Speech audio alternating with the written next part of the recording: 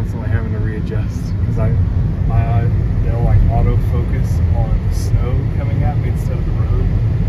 It's like a camera when it's trying to autofocus on different things.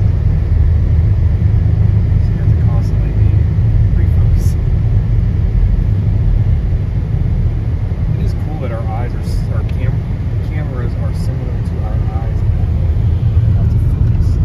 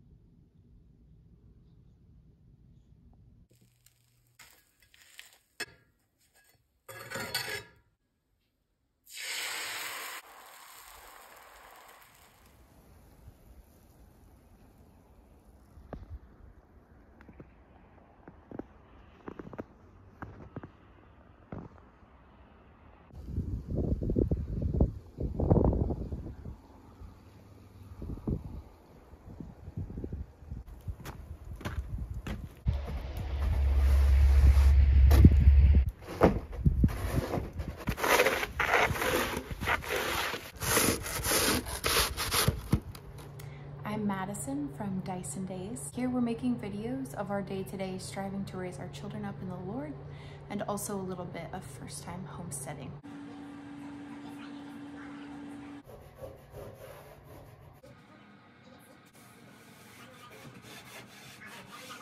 That I sent in the chat. Awesome. I don't understand why what's with the cube? Okay. Tracking sheet. Go.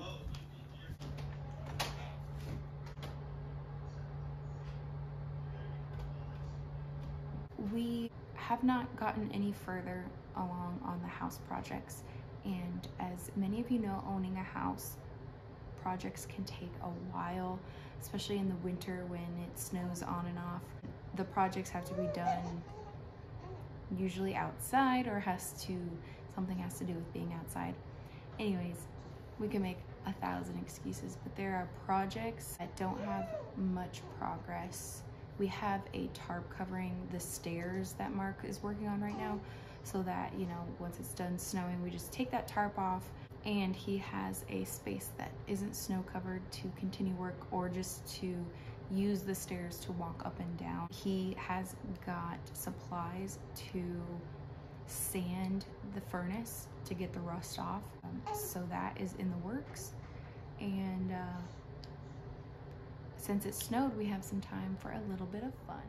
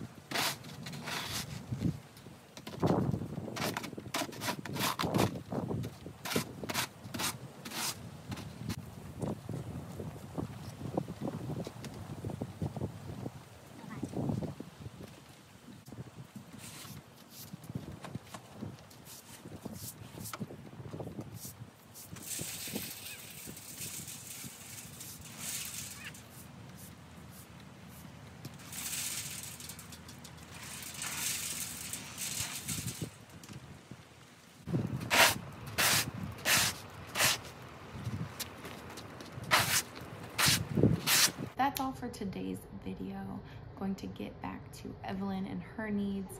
If you enjoyed this video, I hope that you will give it a like. You could share it. Also subscribe to our channel if you haven't yet. That way you know when our video comes out weekly.